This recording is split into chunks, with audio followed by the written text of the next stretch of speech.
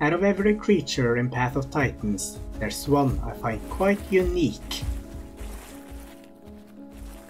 The Amargasaurus. Being one of the few sauropods and the only official sauropod, they know when to put down their feet.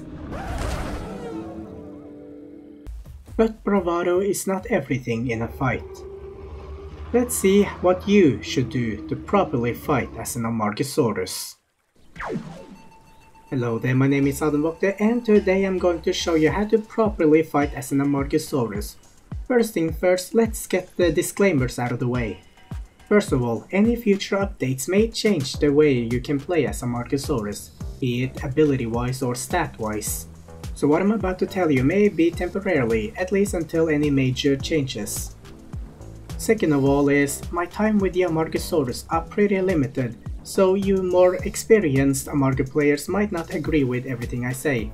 In which case, if you find something disagreeable, just comment it down below in a calm and fashionable and mature way.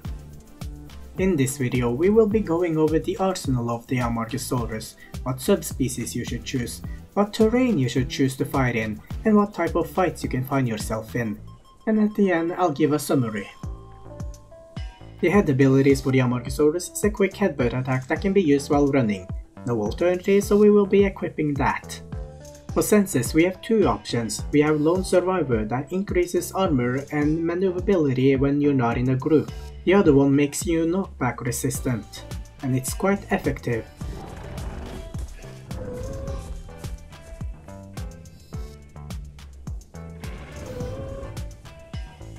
The front limb is a stomp ability that causes high damage output at the cost of some stamina. You also need to stand still for it to be able to activate it.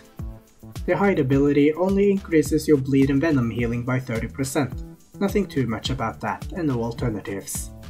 No abilities for legs yet, and only one ability for tail. As for what subspecies you should choose, they all have their own pros and cons.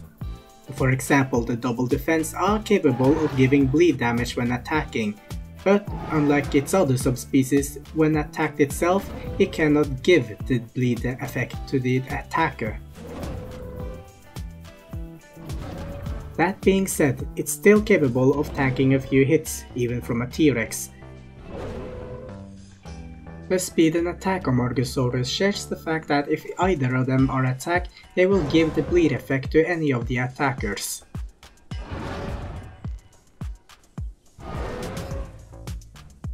Of course, remember, they will not receive any bleed status if they bite your tail. They do look like each other, but the one is slightly faster and the other has a slight bigger damage output. It's difficult to say which one you should choose. They each have their own specialized area. What I mean is that one subspecies are better suited against mid-tiers, while other are better suited against apexes.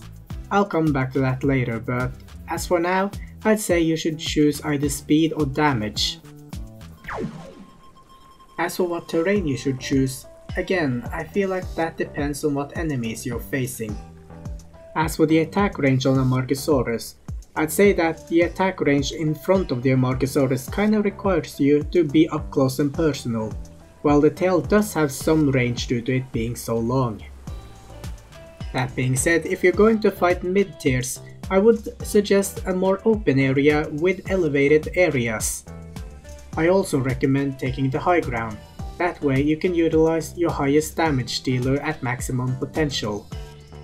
If you do that, you stand a good chance against pseudo-apexes even if you're alone. However, if you're up against an apex, then I would rather recommend an area with rather thick foliage, or a lot of hindrance that can stop your enemies in their tracks. I kinda glossed over it, but I had to say, from my experience from playing the Amargasaurus, I kinda found it bad in solo play. It is really good when you have a herd, but as a solo, it is kinda just a walking target. Let me just say it like this.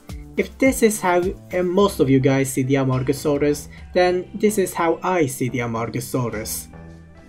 I don't mean to slander the Amargasaurus, but in a 1v1, the Amargasaurus kinda doesn't stand a chance. The headbutt attack of Amargasaurus is 40 in damage, the Rex attack are twice that, and the highest damage I put for Amargasaurus is the Stomp, which does 100. It has longer cooldown and they both have 800 HP, but if they were to go head to head, then I'll just show you.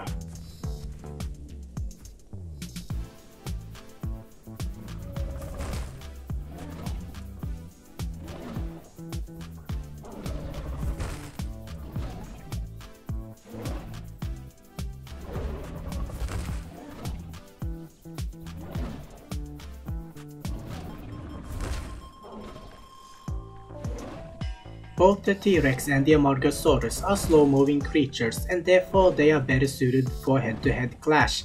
However, between Amargasaurus and Rexy has the advantage due to his higher damage output. You can expect same result against Gigas due to them being only 10 damage less than T.rex, but of course, according to that logic, that means you should stand a good chance against Spinos, right? Well, about that, let me explain to you area damage. While the Stomp ability can reach the main body, it's too low to hit the head of Apexes.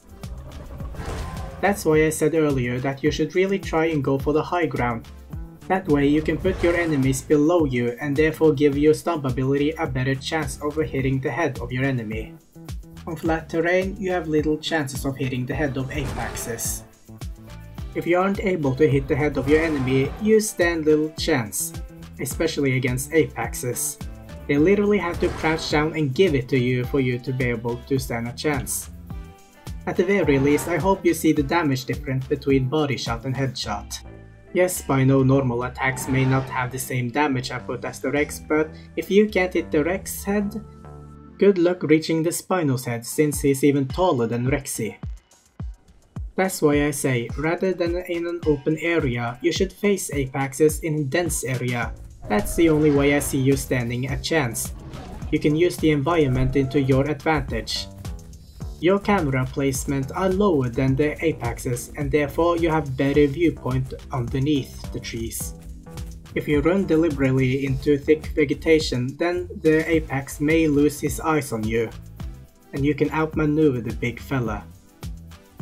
His camera are taller and he will most likely be in the trees. It takes very little to stop a running Apex. I'm sure many of you already have experienced just running through the forest and then suddenly have to stop because of a log or rock in the way. While they're busy trying to traverse the forest, you can try and run away or just try and outmaneuver him. If you are going to try and use the terrain against him, then I recommend using the speed subspecies. But alas, even with the conditions in my favor, my lack of experience with the Amarga, well, let's just say I have yet to kill an Apex on my Amarga. This is just a strategy that I formulated while playing the Amargasaurus and fighting which one that gave me the highest chance against an Apex, but it is yet to kill an Apex, so it's still work in progress, but if any of you can pull it off, then good on you. You stand a much better chance in a 1v1 against pseudo-Apexes or mid-tiers, not only because they are not as tall as the big guys and therefore their head are easier to hit, but also because you can utilize your bleeding effect so much more efficient compared to when you're fighting Apexes. The combat style for Apexes is a lot head-to-head clashing, not too much moving around. That is not a good combination for bleeding, which requires a lot of movement to be able to be utilized at maximum potential. In contrast to that, the fighting style of pseudo-Apexes is a lot of running around, hit and run, and slowly chipping away health of the bigger guys. The bleed of Amarga stacks, which means that the more you attack them with your headbutt ability, the more bleed time you can stack onto your enemy. Which also means the more they move around without sleeping or laying down, the more health they will lose. Of course, I'm not saying you should rely on your bleed alone. Sure, they may be faster than Apexes and therefore they can dodge your stomp ability. I mean, it's not that conspicuous and it's kinda slower before reacting, so it's not impossible to dodge. Even if you miss, you still have the area of effect, and that can still do damage no matter how small. If you are going to fight mainly pseudo-apexes, then I recommend the attack subspecies. While you aren't the tankiest, you are still quite tanky, at least compared to them. That's why it's okay to invest in damage, at least if you're going to fight them. The smaller the creature, the higher the damage. And let's not forget about the sturdy sense that makes you invulnerable to knockback. This is also why I suggest having that as equipped sense. If you are up against a pack or a 1v1, you can always go to nearest cliff and make it so that your enemy can only attack you from one direction. There is a good combo attack which you can use if you're going to utilize the cliff strategy. After you've done the stomp ability, your other attacks only have 1 second cooldown, which means after you stomped you should follow up with either a headbutt or a tail attack, depending on where your enemy are. Remember, stomp and then bleed. Okay, I know that was a lot of information to take in, so I'll try and break this down to an understandable summary. First, I recommend speed subspecies if you're going to fight mainly apexes, or attack if you mainly go for pseudo-apexes.